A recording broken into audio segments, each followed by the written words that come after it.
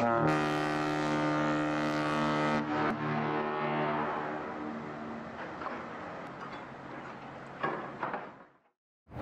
Dr. Robin Williams, and for today's tour, we're going to explore the historic Savannah waterfront, which has been a place of trade and commerce since the city's founding. As one of the best preserved waterfronts anywhere in America, it provides a glimpse of what most older ports once looked like, with their utilitarian warehouses and crude cobblestone pavement. But in Savannah, the shape of the river, and especially the bluff or cliff of sand that drops 40 feet down to the river's edge, resulted in a fascinating combination of buildings, walls, bridges, and ramps that is a cultural landscape and built environment unique in the world. So the U.S. Custom House here on Bay Street opposite City Hall was an essential part of the trade network system. For the United States government, custom houses like these in the major seaports on the East Coast were the major source of revenue for the U.S. government in the 19th century. The Custom House is the oldest federal building in Georgia and continues to serve the purpose for which it was designed, to collect duties on shipping entering the Savannah port. The building was designed by New York architect John Norris in 1848 and completed in 1852. It is a great example of Greek Revival architecture with its abstract simplicity, general lack of ornament, and classical emphasis on symmetry, but with a Roman-style staircase typical of government architecture. It is built out of solid granite, which was imported from Quincy, Massachusetts, because Georgia granite wasn't yet available. Its austere design suggests the sober seriousness of collecting custom duties.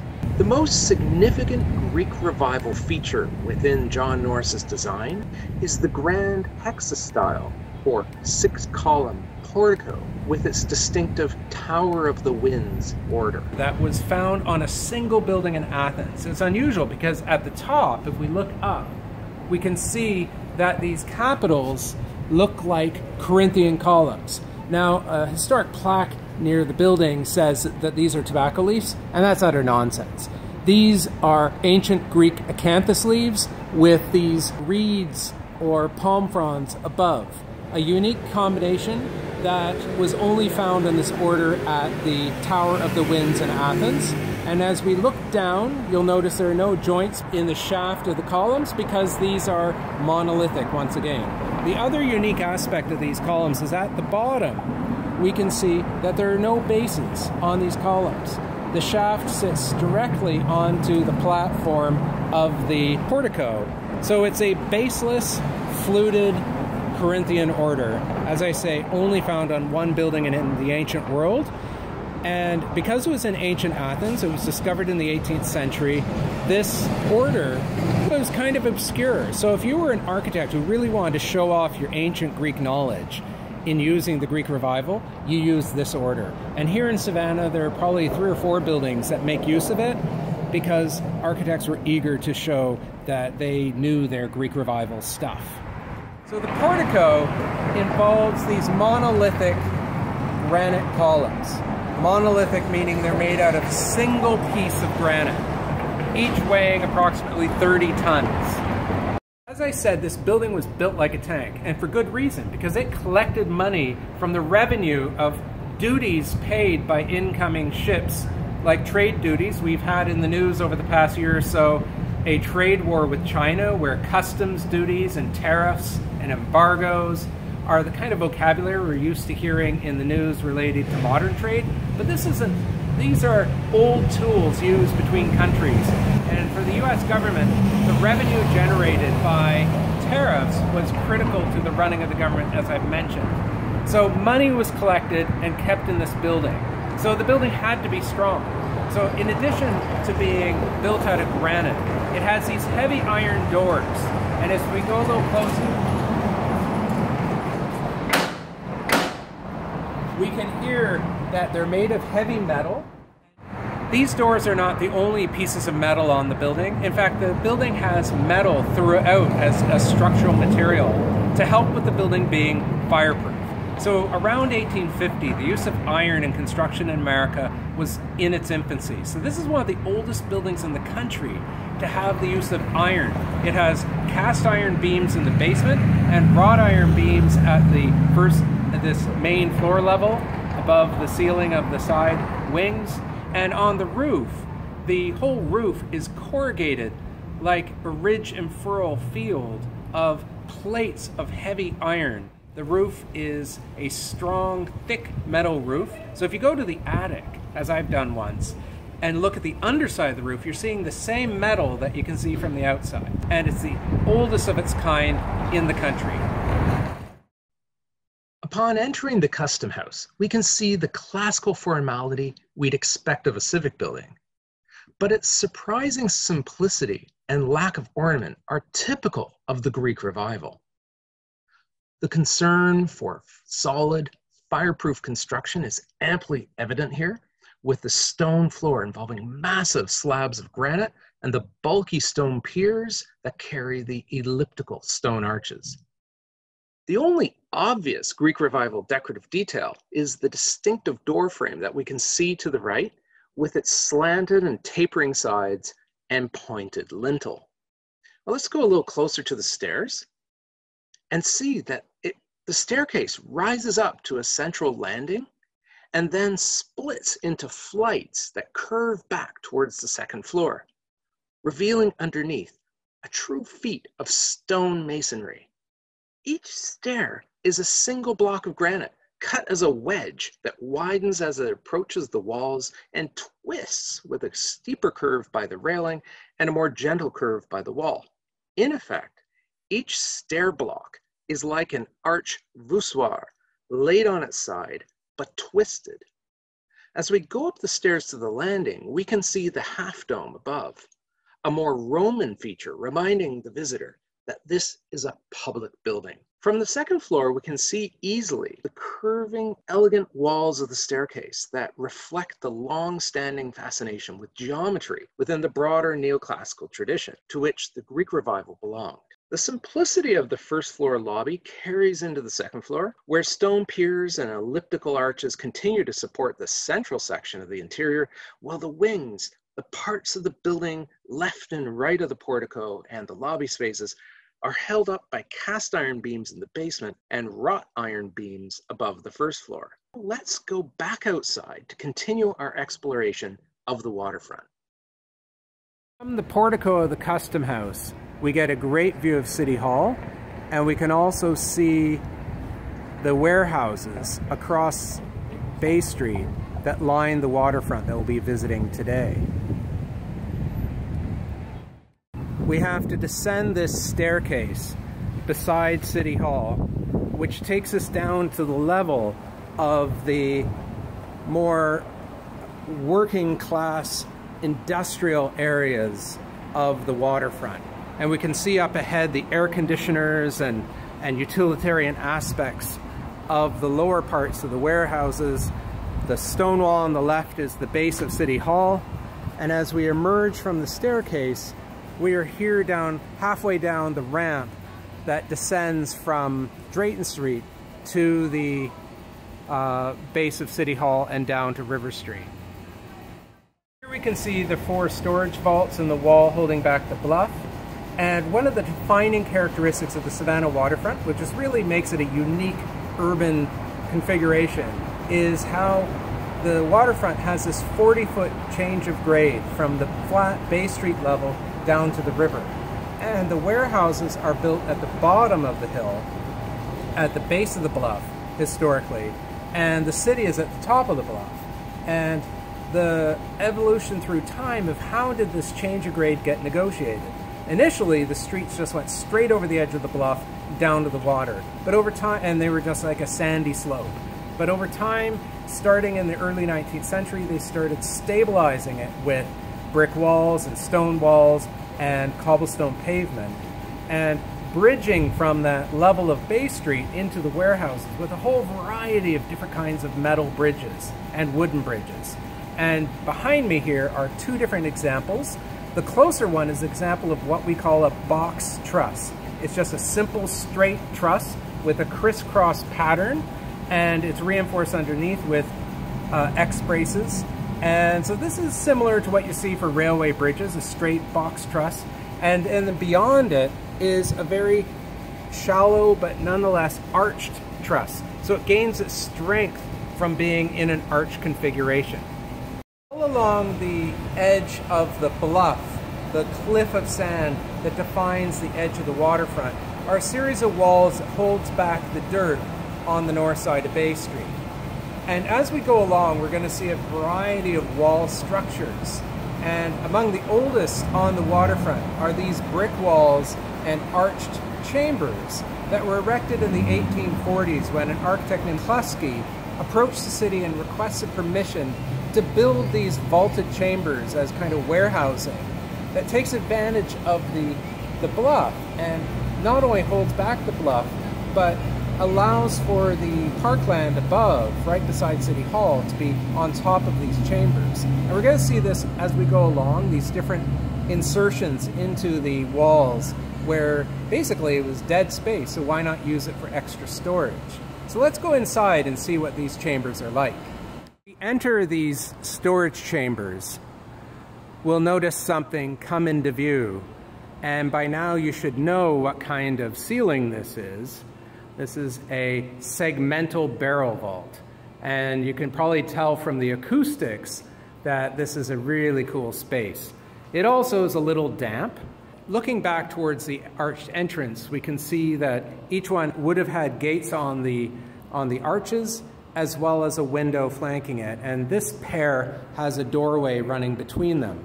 Each chamber gets smaller as we climb the hill. So we're in the lowest, biggest chamber, and as we pass through this little doorway here, we're going to, which is dripping, so hopefully you may avoid getting wet here. Here we are in the next chamber, which is a little bit shorter, likewise segmentally barrel vaulted, and this one has an even clearer skylight off the back end. And these are lurking right behind the benches that sit, you can just make out maybe, that there are benches up on Bay Street. And if you have a keen eye and look behind the benches, you'll see these openings. These are essentially storage units that could be rented by different companies or different individuals, and they reflect an essential part of the waterfront experience of trade, which is warehousing. And in fact, a major focus of today's tour will be the issue of warehousing. The third chamber up from City Hall, which is still a little bit shorter, also retains more of its original stucco, and you can see it's a much cleaner interior environment. So it's not such a stretch to imagine these as storage chambers. So it begs the question, what was stored in here? And the city has done archaeology in a few of the chambers to see if there's any evidence of whether or not they were used for example, as slave pens.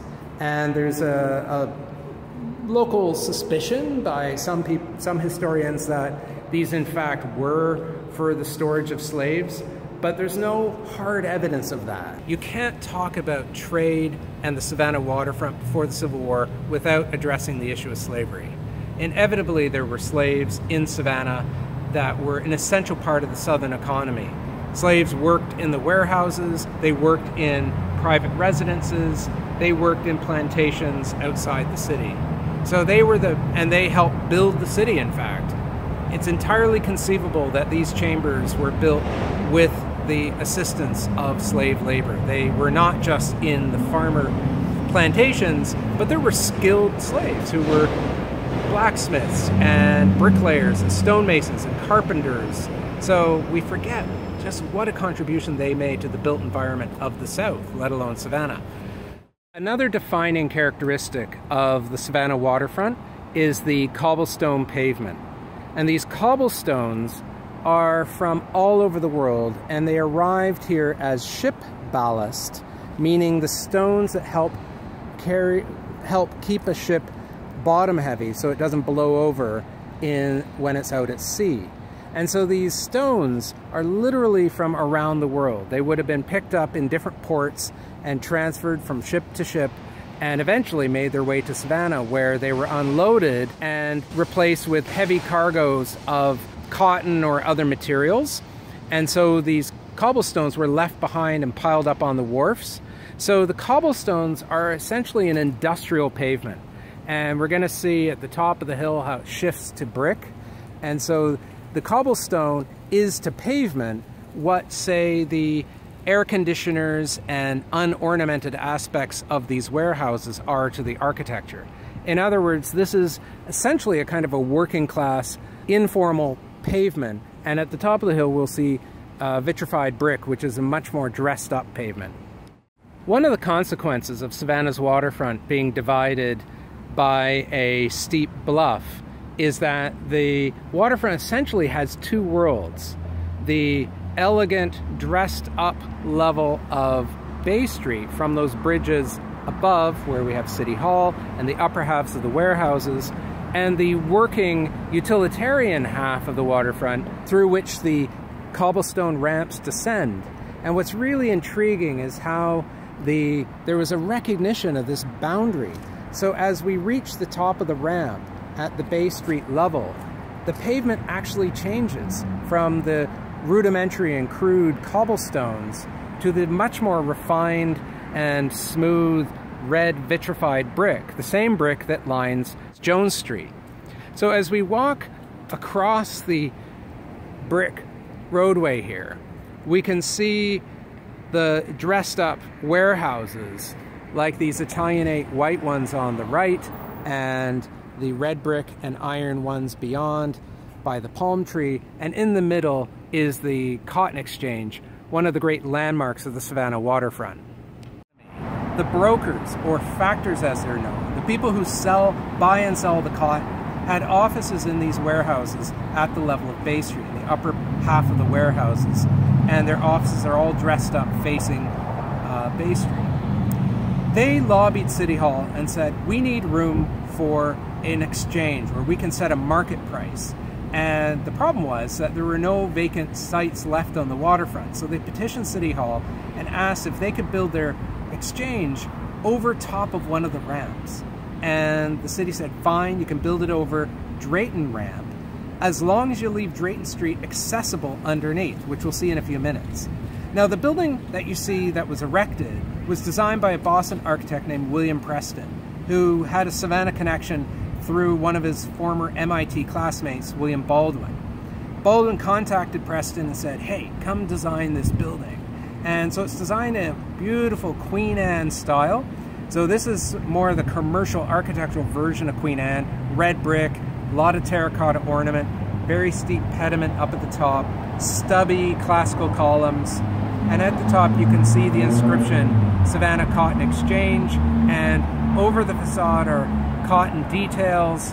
And to the far left, you can see right over here, and to the far right there, are these globes that reflect the global scope of trade that comes through the Savannah waterfront. Extending both east and west of the Cotton Exchange are long rows of warehouses. Here we see the cotton factor's offices on the upper 2 stories, and below here are 4 stories of warehousing that are accessible via the various levels of the terrace lanes that we're about to see, and then accessible from River Street itself. From the Cotton Exchange, which you can see just at the top of the frame, we're going to descend these historic steps, which we'll use at our own risk. And as we go down, we can see we're entering into a much less elegant and much more utilitarian and rugged environment, where there's no effort to dress anything up with fancy details. But as we look straight forward, there is Drayton Street extending straight ahead under the foundations of the Cotton Exchange. So the Cotton Exchange has sits on that brick wall, these rows of cast iron columns, and that brick wall. And over time, a kind of basement was inserted in amongst those columns, but essentially the whole building is resting on those columns. But it's still possible to drive down here, and it makes for an interesting experience. So let's explore the details of this subterranean area. We can see that the hill rises up to a lower level lane that you can see just here, and then an upper level terrace or lane, each with its own cars, and the bridges above connecting at 2 different stories. So we have a bridge connecting at this level and bridges connecting at this upper level. And from here we can see the retaining walls of stone and brick and more stone. A kind of textbook of different masonry patterns. So in front of me here is basically a random masonry of irregular stones laid in an irregular random pattern. All of these stones, by the way, coming over as ballast, just like the cobblestones. The walls that look like this, with the cut masonry with a lot of precision. So not only are they curving, they're sloping, and the individual blocks of stone are nested together with incredible precision. In fact, we can see here a pattern that almost looks like a modern piece of art with the different blocks and different patterns, like a Mondrian painting. These walls were made by an Irish stonemason immigrant named Michael Cash. Now, how do we know this? Well, he thought so highly of his work, and the city also thought highly of it, that he signed his walls. So along the way, I'll show you one of those plaques where Michael Cash has signed them. Plus there are lots of records that indicate he did this in the 1850s and 60s as a part of an effort to improve the retention of the bluff. But the precision and craftsmanship that he brought was second to none. It was really first-rate craftsmanship. Things we're going to see as we move our way along the waterfront is how the walls are like a record of shipments of stone. So for example, the upper part of this wall has a combination of black volcanic stone and white limestone interspersed, but there's a clear boundary where it then shifts to a kind of gray limestone below with the odd piece of volcanic stone. But what you can say about this is that these are 2 different loads of stone, presumably it came in on different ships. And as the stones became available, Cash would use them. Move along Factor's Walk, we'll see all sorts of staircases, shifts in the wall plane, different kinds of bridges from wood and iron, and different bridge building technology. And just to reinforce that point, if we look at the building here, we can see that the upper parts are incredibly ornate and the lower parts are incredibly plain and utilitarian. As we saw at the beginning of the tour over by City Hall, where the Kluski vaults were carved into the hillside, here we see a vestige of little storage compartments that have since been filled in with brickwork. But the patterns of doorways with their stone lintels reveals the intensity of trade that was on this waterfront, where every little square inch was used for storage wherever they could put it. Several points on the waterfront, there are these steep staircases with slate steps, which are jokingly referred to in Savannah as the stone stairs of death. So follow me as we traipse up these steep stairs.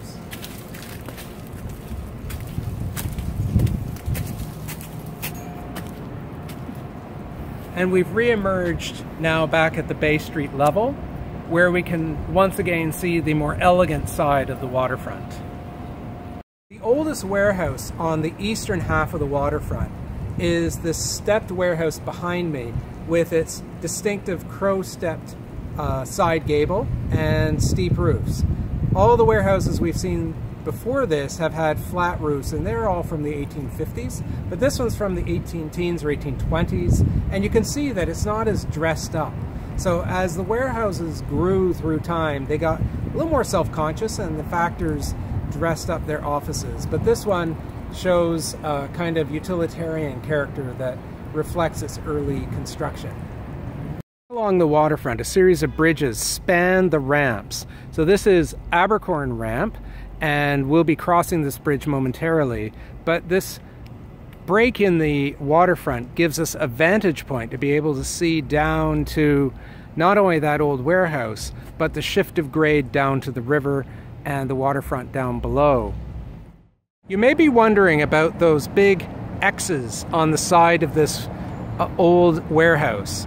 And those are a good example of what we've seen previously and what you should recognize as earthquake bolts. So these are the end flanges, and the fact that these X's are just sort of haphazardly oriented is further evidence of just how utilitarian this structure was. There was no real precision or care given to how these were done, and a rod extends all the way through this warehouse and has its companion at the other end of the warehouse, over there where you see the far gable. The more complex and grand warehouses is this one that extends over to Lincoln Ramp.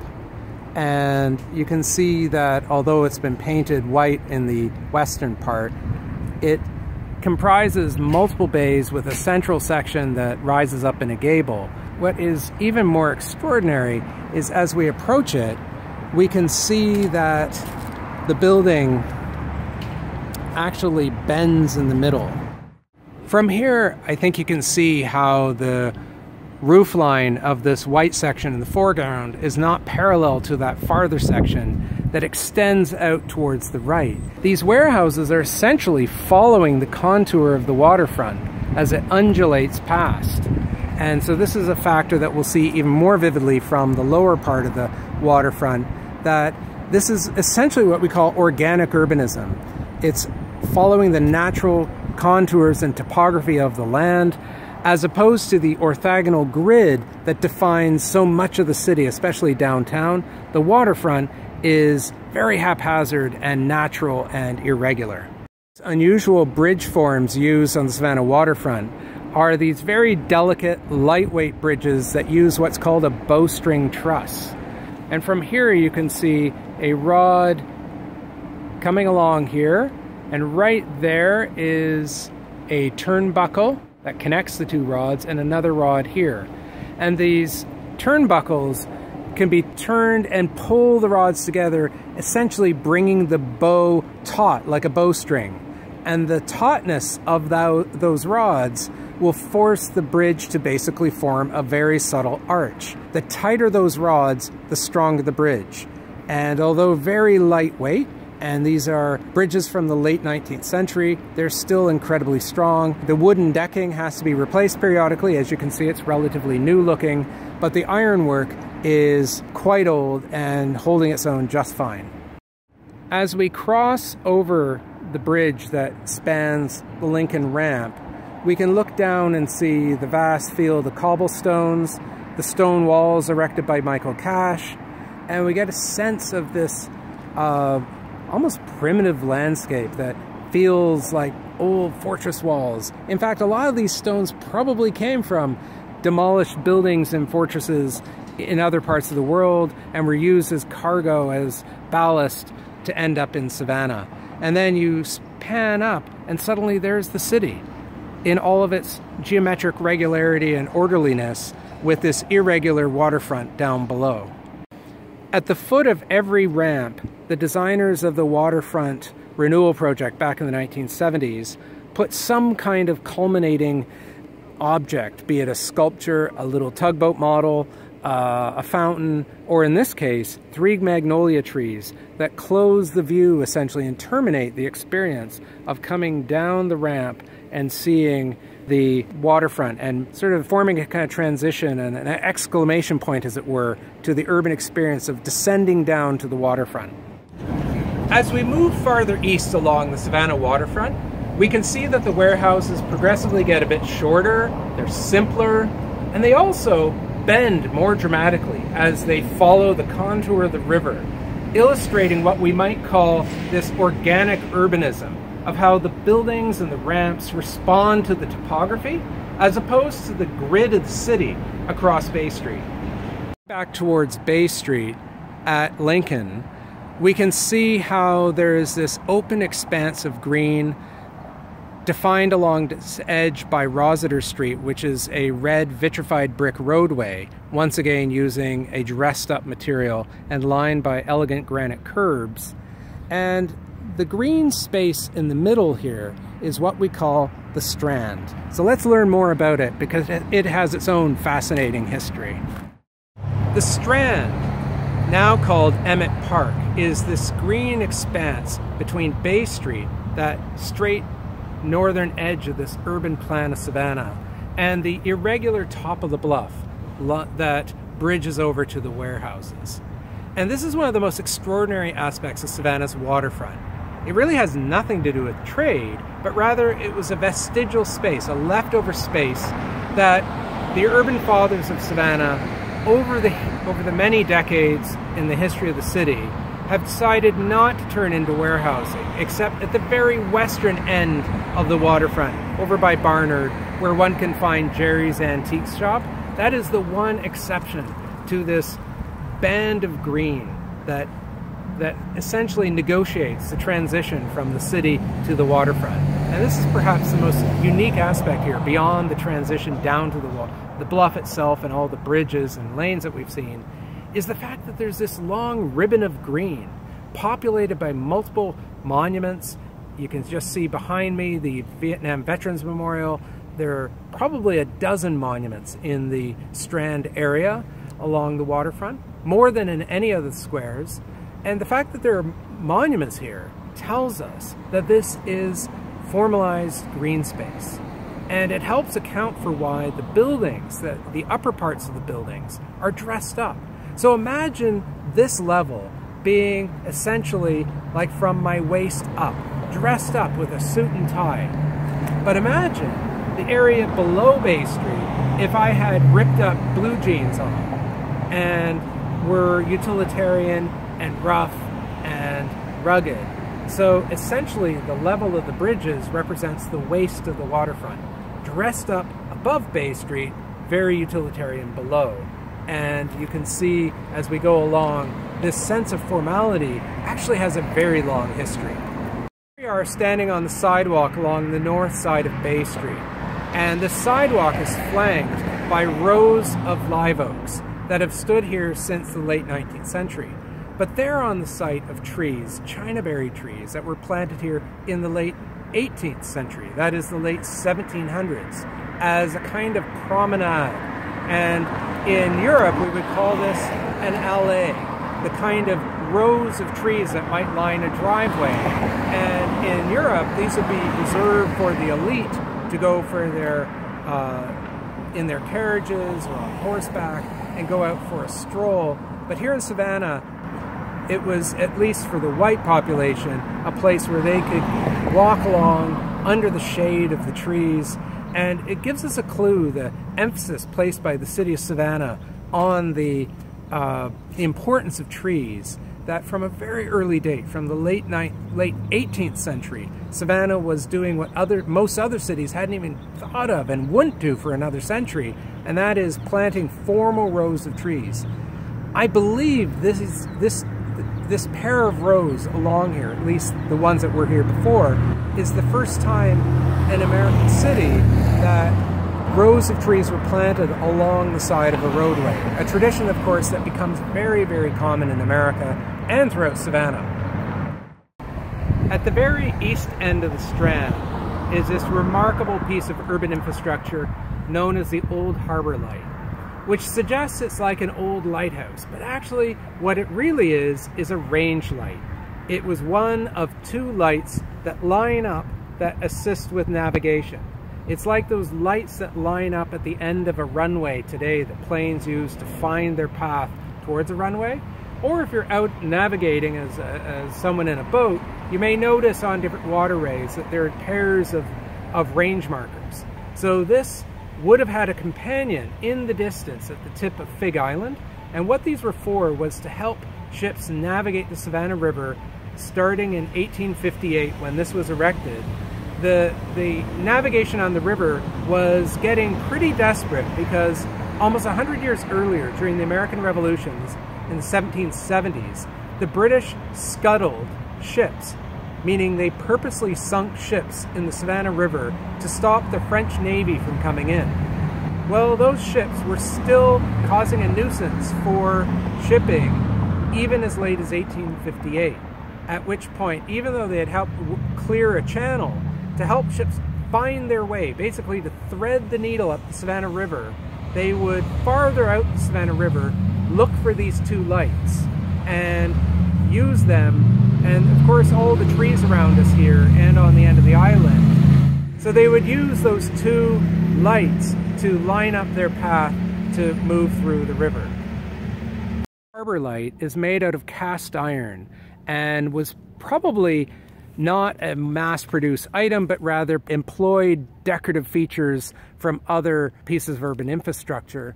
And the fact that this harbor light is dressed up in such an elaborate manner is another sign of just how important, how formal is the Bay Street level of this public space, in contrast to the utility and simplicity of everything below the level of Bay Street.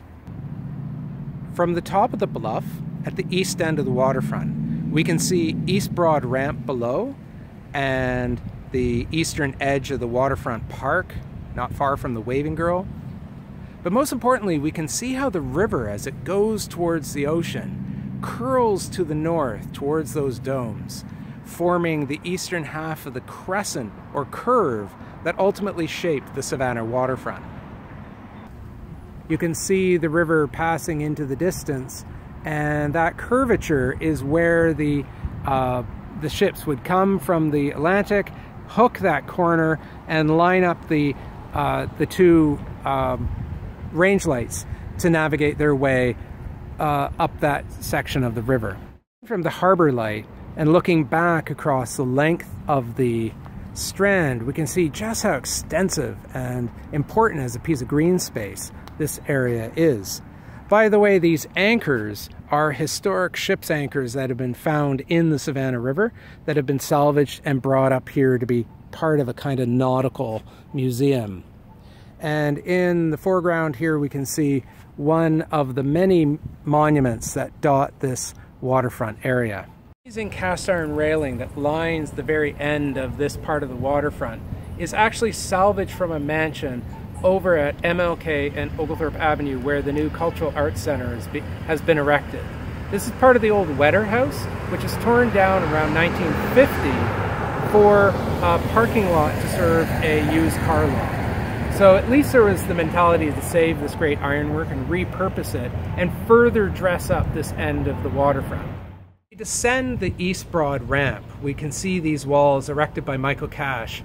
And as we pan along and look at them, we can see these enormous blocks of stone, and many of which were probably from fortifications or major public buildings in Europe.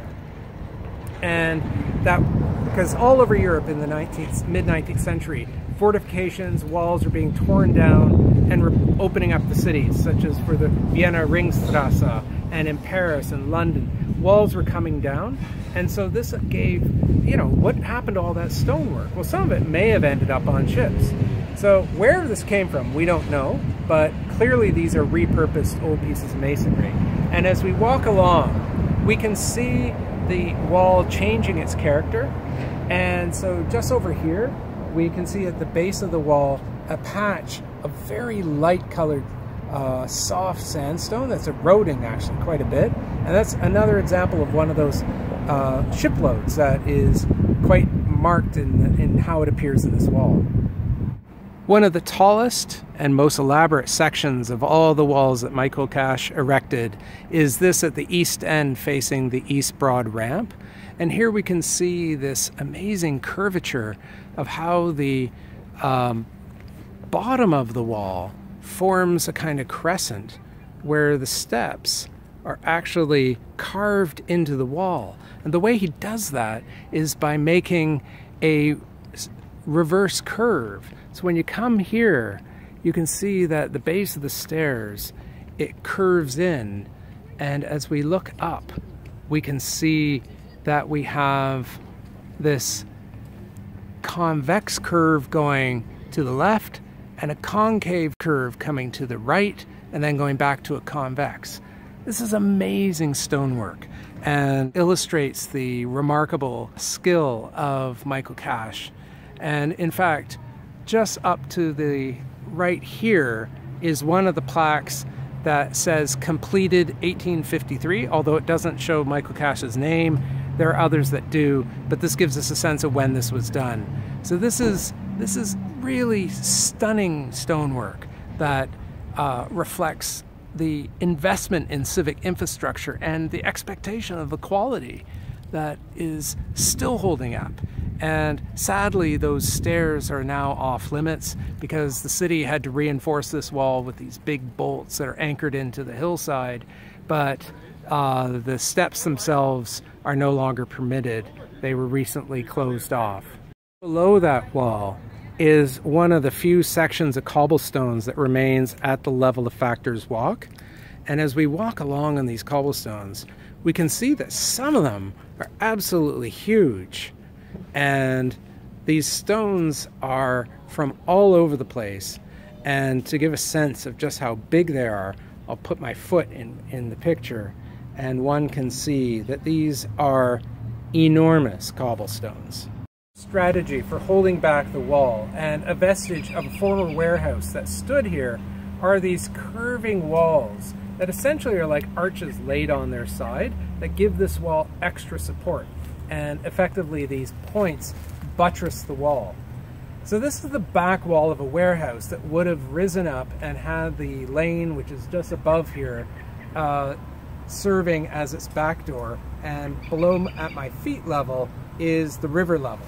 So here we have some ruins of a warehouse that burned down at some point in the 20th century, and instead of replacing it, this area has been turned into parkland.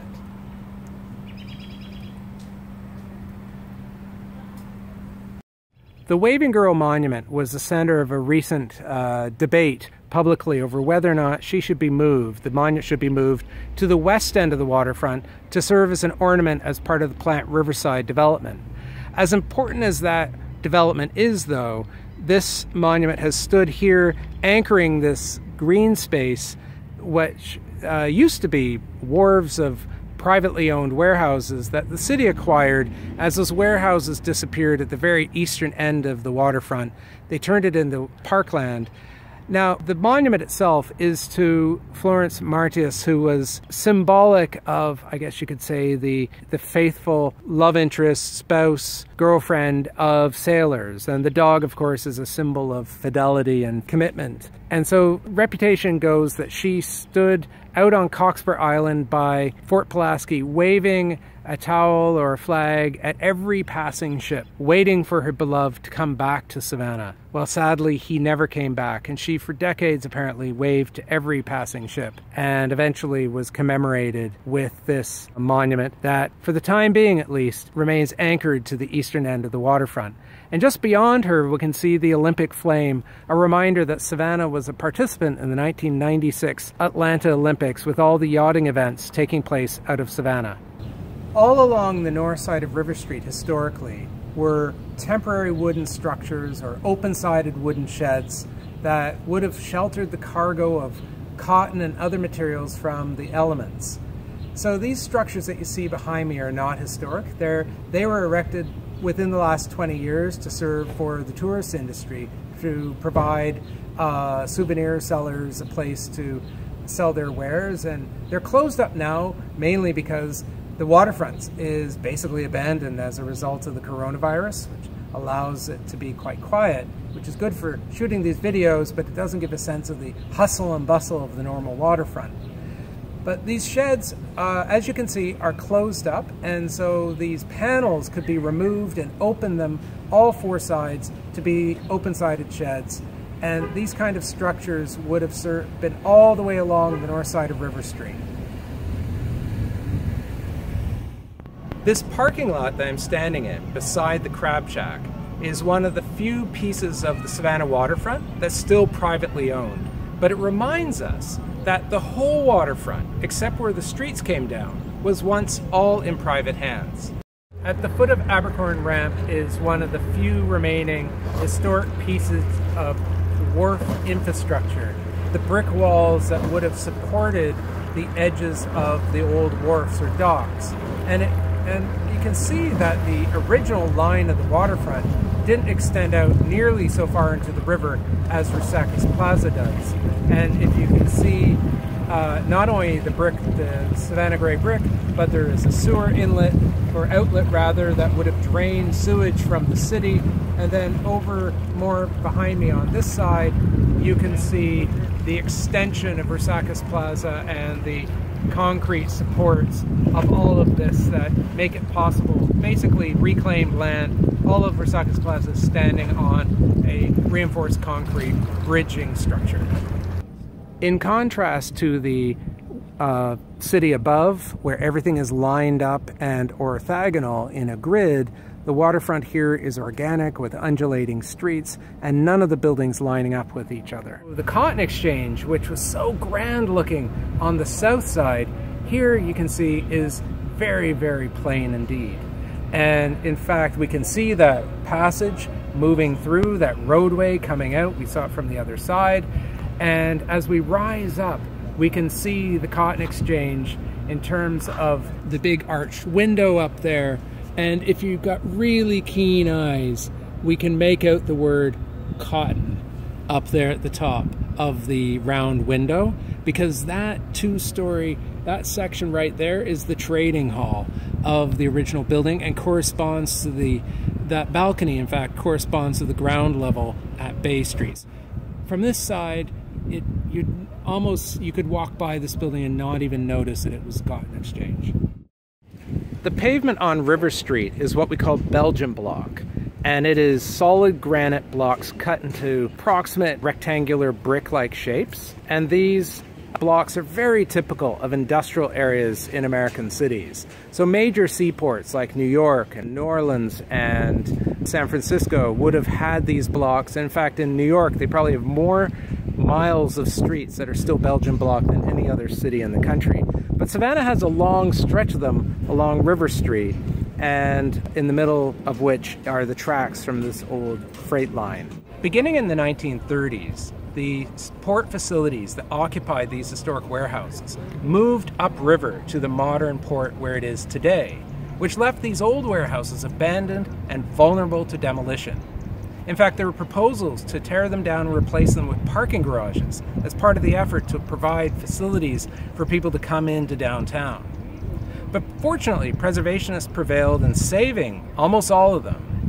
And in the 1970s, the whole waterfront area, which was dirty and disused and probably very dangerous, became the focus of one of the nation's first waterfront renewals, part of the larger campaign at Urban Renewal to improve urban spaces using federal funds.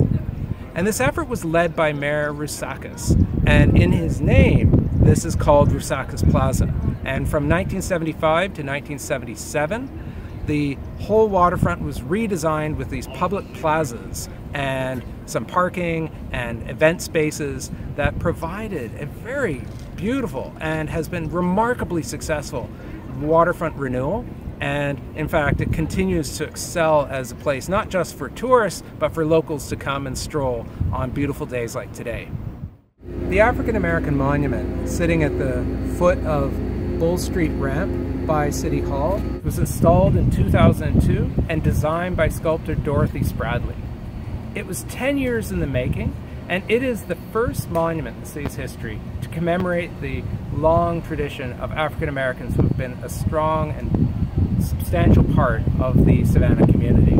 It shows modern African Americans in their modern attire, but at their feet, if we go closer, we can see at their feet are chains that represent the emancipation of Africans from the bondage of slavery. One cannot talk about Savannah waterfront without talking about the elephant in the room, and that is the Hyatt Hotel that dominates the block immediately west of City Hall.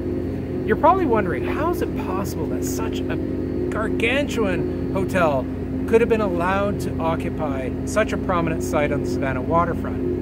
Well, the reality is, in the 1960s, a developer acquired this block, and strategically so, because this was the only block of warehouses that bridged over River Street, which established a precedent on that block and that block alone of whatever occupied it being allowed to bridge over. The developer wanted to erect a 30-story building. Preservationists and some locals were opposed to this. The city, of course, this is in the late 60s, was just eager to get any life down to the waterfront. And so, you know, you have your classic battle between investment and development versus preservation and trying to keep things from getting where the development ultimately destroys the thing it's trying to help preserve. Finally, it was decided that the height of the Hyatt would be no taller than the main body of City Hall, so capping it at roughly about 10 stories from River Street. And although it's huge, it could have been a much more gargantuan presence. But looking at it from a positive note, it has been a very successful hotel and was probably one of the catalysts that helped reinvigorate the waterfront area. Set in the pavement right in front of the Hyatt is this disc of stone which indicates one of the most historic moments in Georgia history. The place where Oglethorpe came ashore in February 1733 and began the history of Savannah. The buildings west of the Hyatt, the west end of the waterfront, continue that pattern of organically following the curvature of the river. And if you look at the tracks in the Belgian block pavement of River Street, you can see them curving into the distance, as do the warehouses. In the foreground, we have an infill building that follows the line of the historic warehouses, but rises a little taller in order to provide some transition to the massive Hyatt just to the east. This is the Bohemian Hotel, erected in 2009 by local hotelier Richard Kessler, who is also the developer of the enormous Plant Riverside project that we'll see at the end of the tour. Just west of the Hyatt, we can see the Globe, which is the World War II memorial, installed in 2010. Designed by local architect Eric Meyerhoff, the monument commemorates veterans with the split hemispheres representing the two major theaters of conflict during the war: the Atlantic, with Europe and Africa on the right, and the Pacific, with Asia on the left, and with the gap in between providing a space for the names of Savannah's war dead. Like the warehouses on the east end of the waterfront, those on the west rise 5 or 6 stories tall, whereas there are only 2 stories facing Bay Street, and on their north face, facing the river, once again, they're very plain. Here we're looking at the north side of what's today the Cotton Sale Hotel, and just to the west of it is the oldest warehouse surviving on the waterfront, where we can see the construction of the whole building is out of ship ballast stone, as well as some infill patches of brick. It has a steep sloping roof, typical of early warehouses. And then farther to the west, we see the Plant Riverside Hotel complex. Anchoring the west end of the Savannah waterfront is the former Savannah Power Company Riverside Station. Erected in 1912 and expanded several times before being decommissioned in 2005, it is currently being converted and expanded into an ambitious hotel and retail complex called Plant Riverside by local hotelier Richard Kessler, and is set to open in the near future. The project is a wonderful example of adaptive reuse, of giving new life and a new function to an abandoned or defunct building. As we see this immense ship coming into port in Savannah, we're reminded by how Savannah has become one of the fastest growing ports in the world, and in fact is 4th largest container port in North America. And so with this look to the future and the rapid growth of the Savannah port, we're going to conclude today's tour of Savannah's historic waterfront and reflect on how it went from being just small warehouses at the foot of a bluff to now one of the great ports in the world.